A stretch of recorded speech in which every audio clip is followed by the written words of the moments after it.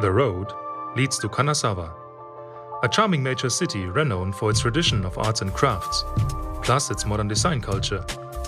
It's an interesting mix of the new and the old, really. I arrive late in a medieval district called Higashiyama, so naturally, the first thing I do is to get lost in its crazy maze of tiny old streets. Still, it's fair to say that getting lost in Kanazawa is quite the sensation, as you certainly feel thrown back a couple of hundred years. Or at least a dozen. All across Japan, you rarely find whole districts as well preserved as this, partly because Kanazawa was not hit in World War II. Turns out, these streets belong to the old geisha district. A geisha is more than just a mere entertainer. The title literally means professional of the arts.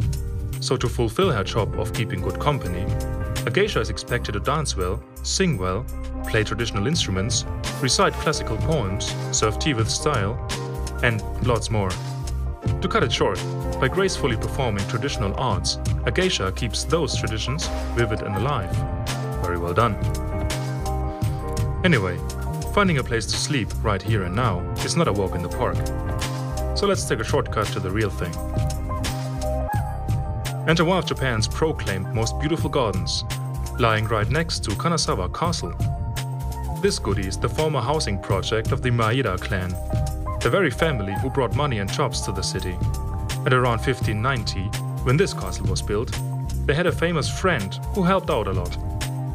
A dude named Toyotomo Hideyoshi, a war hero and all-time celebrity, who did trivial things like unifying Japan. And here's him climbing a rock. Which reminds me, ain't that the guy behind my own little climbing adventure, leading up to that spot where he supposedly had a snack, like 500 years ago? Sheesh. As for the next site, famous Omicho Market, the very place to get the latest in seafood since 1720. As for the most stuff, you can keep it. Let's feast on the people.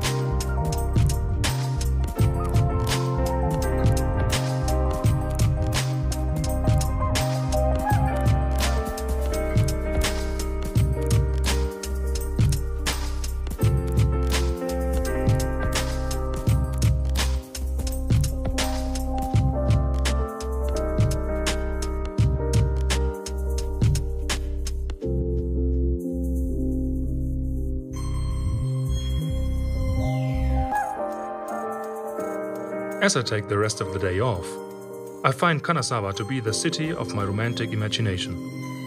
For starters, the atmosphere in the streets is always relaxed and friendly. And although the architecture is mostly functional and not that nice, it seems you're always just one step away from a completely different era. Here's the living quarters of some samurai. To tell the truth, here slept the Lord. The samurai slept next door in a shack.